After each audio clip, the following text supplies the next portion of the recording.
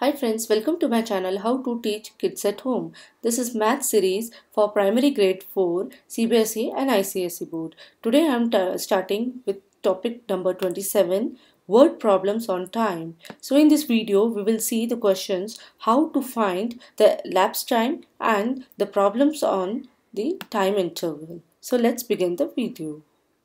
But before starting to this video, watch my previous video on the topics what is time, how to read clock, unit of measurement of time, what is quarter, format of time, 12-hour system, 24-hour system, conversion of 12 hours to 24 hours, conversion of times, hours into minute, minute into hours, minute into second, second into minute, hours into second and second into hours. And the last topic, addition and subtraction of time. So do watch my previous two videos on time to get the detailed knowledge of the units of measurement of time and the conversions and also the addition and subtraction of time.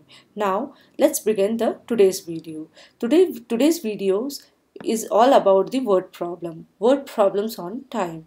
So in exams, three types of questions are asked on time. First question is asked on the time interval, in which the given information will be the start time and the end time. So in some questions the start time is mentioned and the end time is mentioned, and we need to find the duration or the time interval, that how long the movie lasts or how long the meeting held, something like that. So for that, to find the time duration, we need to do subtraction, end time minus the start time. Now, some types of question states in which start time is given and the duration is given, and we need to find the end time. So if the start time is given and the duration is also given and we need to find the end time, so we need to do the addition. So add the duration to the start time to get the end time. And the third type of question asked on time is the elapsed time, in which the duration is mentioned and the end time is mentioned, but they will ask the start time. So to get the start time, if this is the end time and this was the duration, and we need to get the start time. So to get that start time, we need to go backward, and for backward we need to subtract. But to get the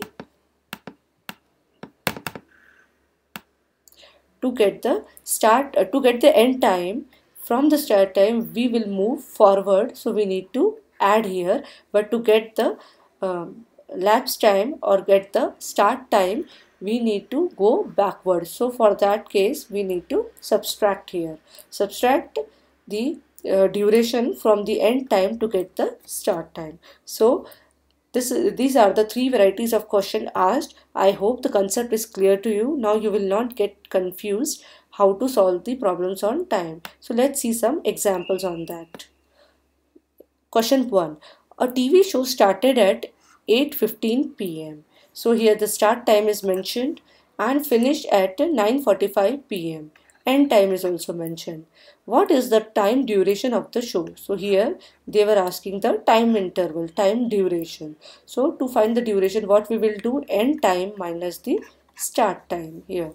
So what is the end time? 9:45. This is hour and this is minute. 9:45 minus 8:15. So 5, and we will start from the left hand side. So 5 minus 5 is 0, 4 minus 1 is 3, 9 minus 1, 8 is 1.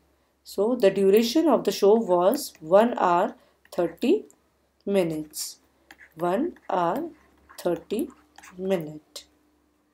So this is how we can find the duration when the start time is given and when the start time is mentioned and the end time is mentioned, and we need to find the duration.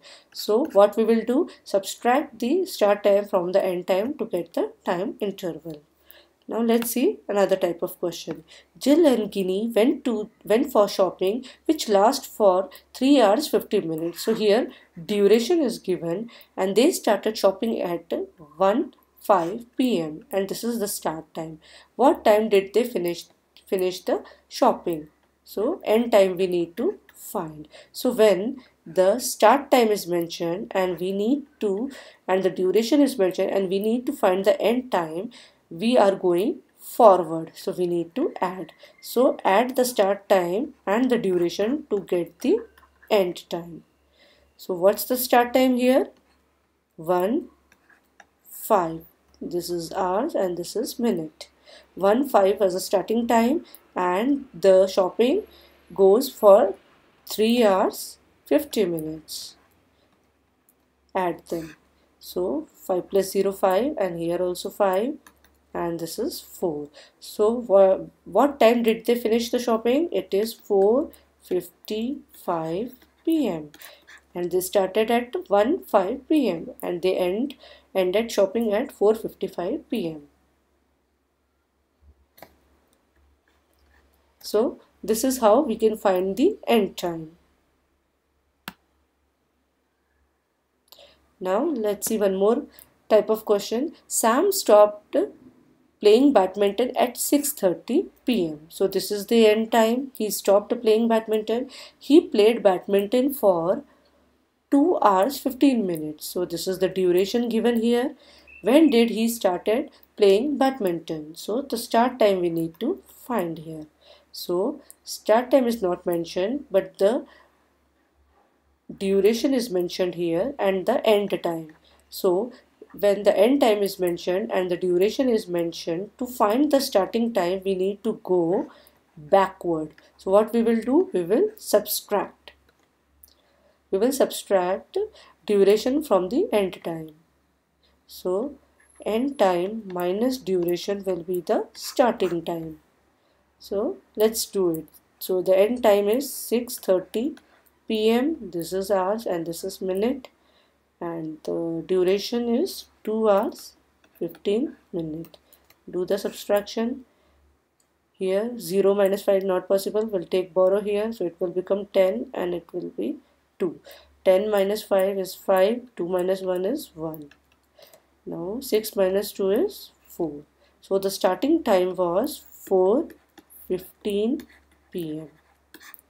So Sam started playing badminton at 4:15 p.m. So these are the types of word problems asked on time. First, where we need to find the time interval. Second, we need to find the end time. And third is the elapsed time, when we need to find the starting time. So I hope the word problems on time are clear to you. If you like my video, subscribe to my channel, How to Teach Kids at Home. Thanks for watching.